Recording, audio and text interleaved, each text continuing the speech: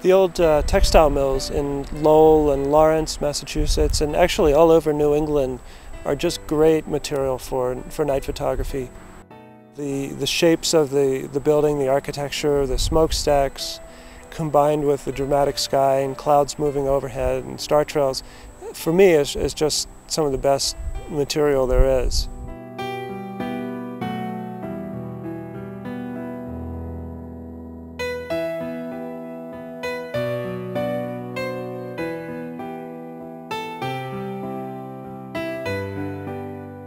I've been in a sort of a race with the developers on these old mills, textile mills in New England for the last couple of years, as I try to find ones that haven't been renovated or converted into lofts and condos yet.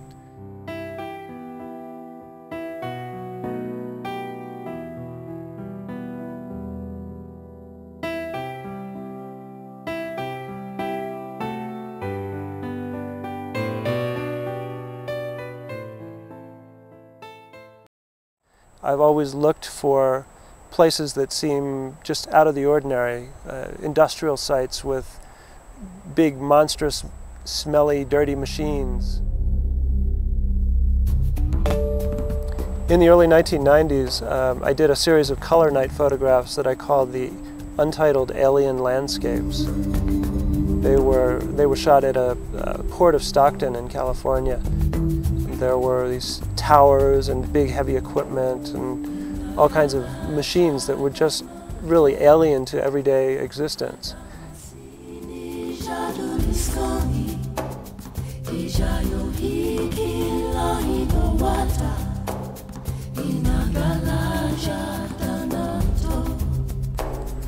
When I photograph at night in the natural environment, I also look for similar situations like the tufa formations here at Mono Lake, or the granite boulder moonscapes on Tioga Pass in Yosemite.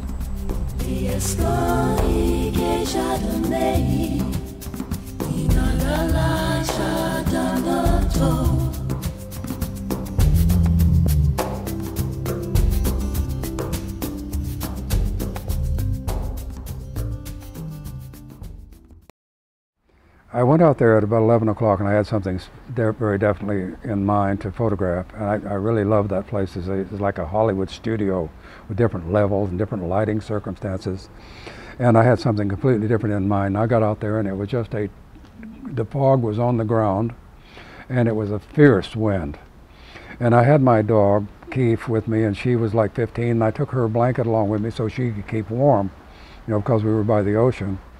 And then got out there, and what I was going to photograph would not work at all, and so I thought, well, I'm going to stand there and hold this blanket in front of my camera. That was one of the first images I ever stood in myself. To me, that image represents the universality of all things more than anything I've ever seen. I was the same as the fog, the water was the same as the fog, we were all this hazy mist. The best kind of junkyards for me are the airliner junkyards out in the Mojave Desert. They're the most evocative places for me to go shooting.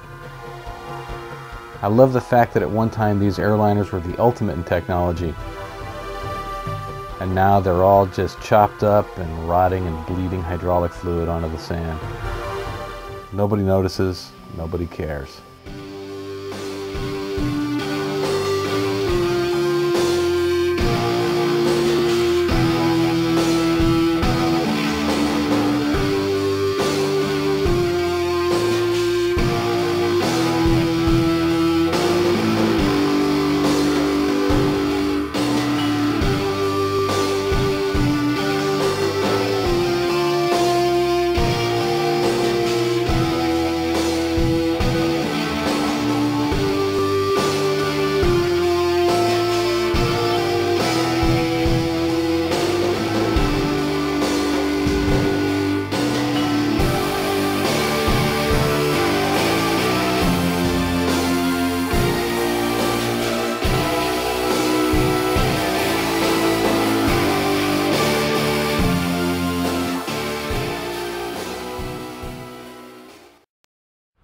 I do think that night photography will always stay fresher and newer than day photography, no matter you know what, because of the surreal aspects of it.